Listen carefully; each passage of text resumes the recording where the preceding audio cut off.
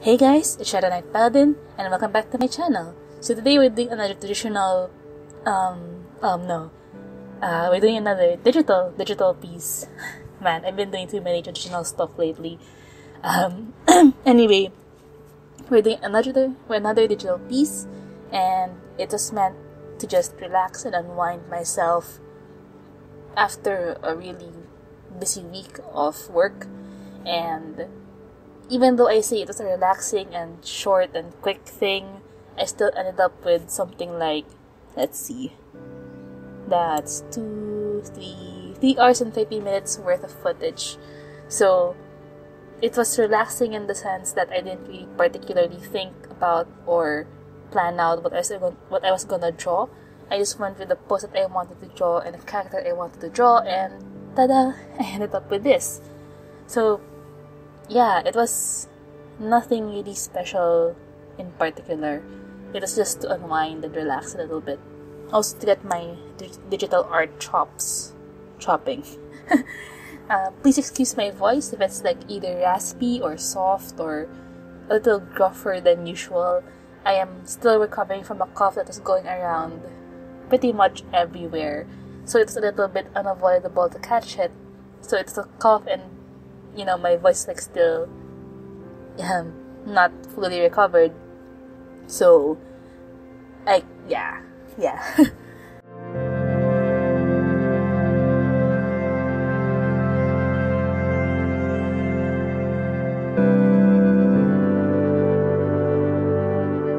So I wanted to draw this character just sort of interacting with the camera, but not really interacting, like he's looking at the camera. So it looks like he's looking at the viewer, and there's some form of connection between you and him. And I also wanted to just draw, just let my hand freely do what it wants. And I'm pretty sure a couple of my viewers, especially if those of you who draw, have experienced those moments where you just don't want to plan out anything, just let it go. No, let it be. I do really like how his hair turned out though. I was really going for that slightly windswept effect, so his hair is being lightly swished around by the wind. And I did something I haven't done in a while, and that's like add line weight to my line art. Since I've been focusing more on letting the colors and the shadows and the coloring part take charge of accentuating the shadows and the highlights, I've been neglecting things like line weight in my art. What I do want to practice, or maybe in my next live stream, or when I'm actually drawing a person or something, I want to practice using thinner line weights. So as you can see, these are pretty thick line weights, and that's on an A4 300 dpi canvas. I want to go with thinner line arts and play with line weight so that it doesn't look too thick or overwhelming on the piece. So I do want to go thinner. Other than that, I do kind of like how the colors, the way I colored this was a bit more, I don't know, I was pretty proud of it to some extent, especially around like the pants and the chest part. Like the shadows there were like really good, so I guess I'm starting to get the hang of doing more natural looking shadows. One challenge I encountered when doing this piece was the background. So I did the character and I had like, oh no, since I didn't think this through, I didn't really know what to do with the background. So for a good couple of minutes I was just staring there and thinking, what should I do? So I ended up with doing like a picnicky, grassy, park-ish vibe. And I haven't really drawn grass in a long time. So I was sort of trying to feel my way around and trying to see what techniques I used to employ to make things look like grass. So it's not very good, well-drawn grass, but it looks like grass, and that's a good start. One thing I did learn though one thing I do differently now than when I first started doing this when I was younger and I first drew grass, like legit grass. I am now using like this gradient of light to dark, so it has a bit of depth and more vibrancy to the piece. I'm also starting to warm up a bit more to using color adjustments, so like hue, saturation, and the blend modes to tie the piece together in a lot more and not make it look like overly bright separate pieces that I just pasted together. So that's a technique I've been trying to incorporate more and practice a lot more on, since it really does a lot when it comes to making the piece look cohesive.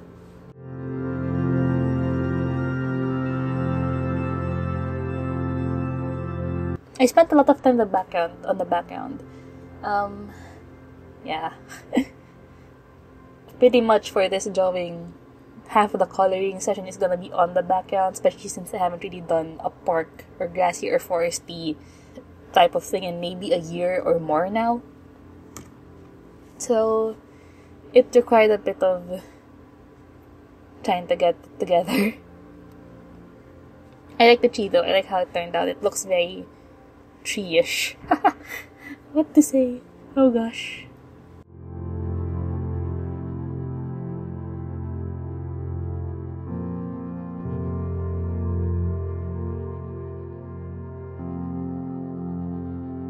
So yeah, I'm playing with the blend modes here a bit, just to see what works the best.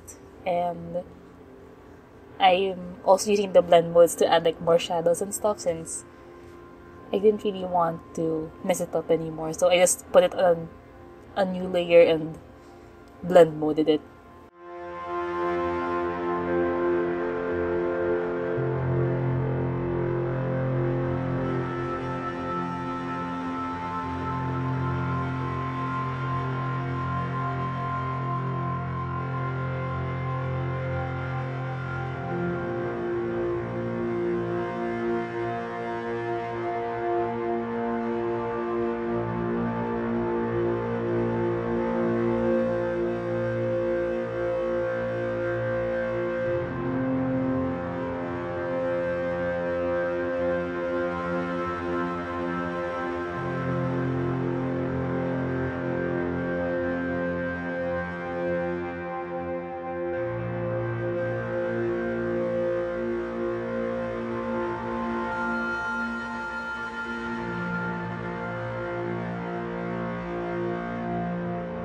I think I'm slowly getting a lot more comfortable with this new and improved or upgraded version of my coloring style and art style in general. I think I mentioned a couple of videos back that I didn't really draw digitally for quite some time, and I was still having a hard time making it look consistent, in the sense that each piece in this particular time period more or less looks the same. That was because I've been trying out new techniques and all that. But I think I'm starting to get the hang of it, since this entire piece took, according to the footage, a total of 3 hours and 30 minutes. For a long time, I wasn't really able to achieve that. Even though this is a not really well planned out piece, nor is it very detailed, but to get to this level of shadows and highlights that I'm doing now, a few months ago, this would have taken me like 6 hours. And it needs a lot more work, but I think I'm starting to get the hang of it, and I'm really liking where it's going. So yeah, I'm slowly moving on through my art journey, and I've been trying out a lot more materials, traditionally especially, and I think that's really helping me with just, improving and going through stuff. So yeah, I guess just don't be afraid to try new things out, and if you are, just slowly go through it. There's no rush, and there's no need to rush. Yeah, you have a life ahead of you. Huh, what's this? What talk is this? Anyway, yeah, I'm just, because like, my art development phase has these phases.